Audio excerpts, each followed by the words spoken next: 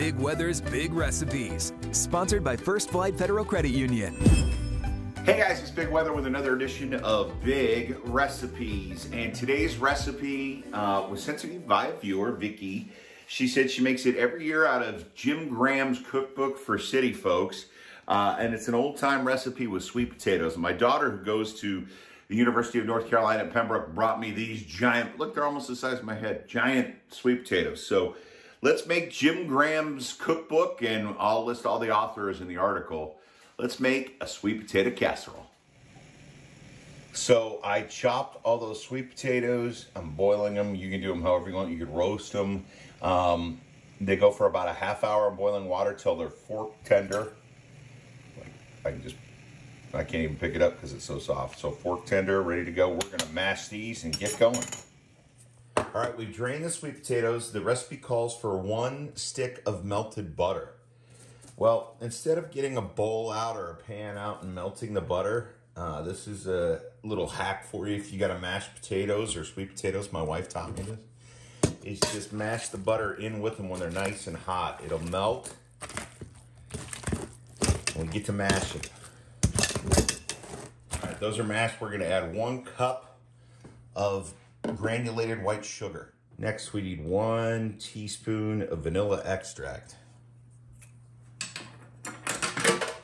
Now we're going to add a 1/4 cup of evaporated milk, not sweetened condensed. Make sure and use evaporated. And then finally, we're going to add 2 eggs. And it's just to stir this all together. I could use, if you wanted it a little more light and fluffy, you could use the hand mixer. That would work great. I'm going rustic today because not everybody has a hand mixer. And so I'm just gonna use a good old-fashioned wooden spoon. All right, all done. We're gonna move this aside and we've gotta make the pecan topping. So for the topping, we've got a 1/2 stick of melted butter. Do it in a microwave safe bowl. You can mix everything in. We're gonna add 1 cup of light brown sugar. To that, we need 1/3 cup of flour. Finally, we're going to add a full cup of pecans, or pecans, however you want to say it. And then you mix this all together with a fork, it says. Pretty well mixed. Set that aside. We've got a 9 by 12 baking dish. Into this, we're going to put our, it calls for 3 cups of the sweet potato mixture, or it's 3 cups. We're a little over, so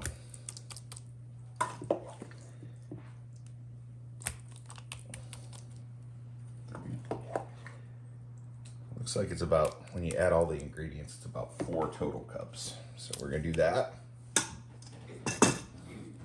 I've had a little more than 3 cups of the sweet potatoes, but I didn't want to waste them, so that's what we got. I'll take the rest and freeze it for next time.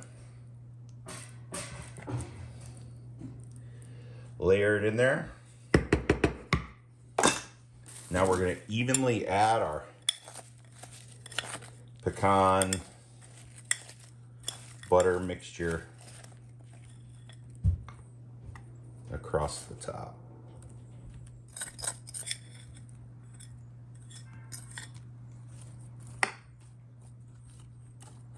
Looks pretty evenly distributed.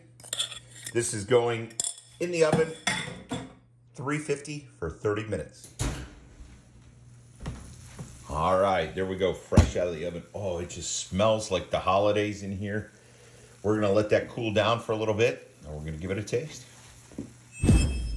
So there we go, looks delicious. Again, this came from a cookbook from a long time ago. The original authors are Dolores Benthall, Margaret Helton, Jennifer Mitchell, Vicky Pettit. If you know one of those ladies, thank them for submitting that to the Jim Graham cookbook. I don't know how many years ago. Thank you to Vicky for sending this in. Let's give it a taste. Oh. That is so good. When we do a sweet potato casserole at Thanksgiving, we usually use maple syrup instead of vanilla.